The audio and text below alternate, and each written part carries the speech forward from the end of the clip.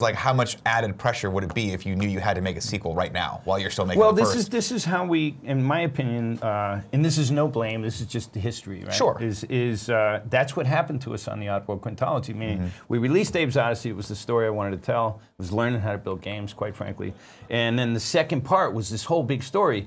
But what happened was the publisher said, Doom 2 slipped.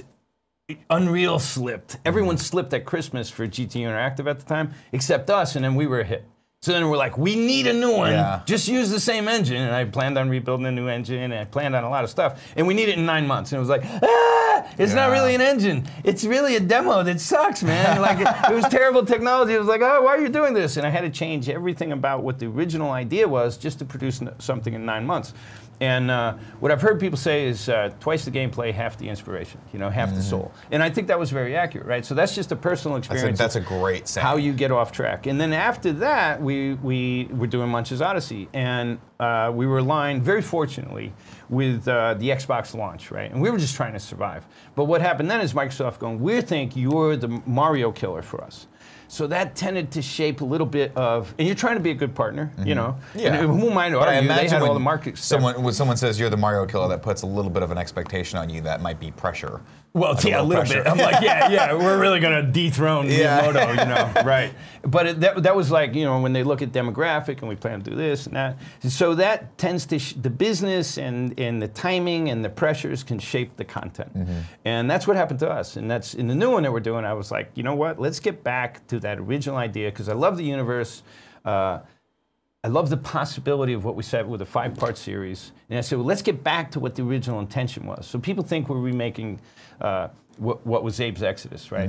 And I'm not trying to be here pimping that, but no, it's just fascinating. But what we did was I said, okay, let's get to the original soul of what that game was supposed to be. And the game we released was nothing like it, but it went through this journey, involving trains, involving different factories, involving brew. Let's get back to the original of it. And then we just completely rescoped it. We completely started from ground zero.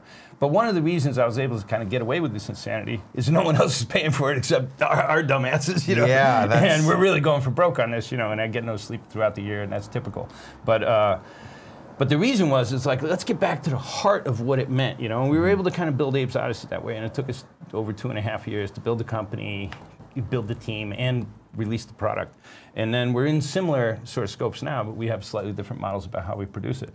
And we're trying to do a lot more with a lot less. But we're able to stay true to a vision, because we don't have someone saying, look, we need that for this Q4 or else we're all screwed together. Right. And so we're able to have more of that creative intention that we always wanted. And that's the problem when you get into systems. And I'm not, it's just business, right? Like here we have a $250 million economic failure, right? So it's like, I decided, I was like, instead of trying to build $40 million games, maybe we can build $5 to $10 million games.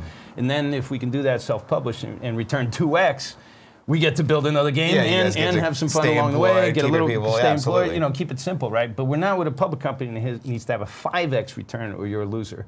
And we're not with a VC that has to have a 10x return or you're a loser. Right? And so it's a different ratio of... That's insane. It's interesting to hear those thoughts, because that's actually echoed in the film industry as well.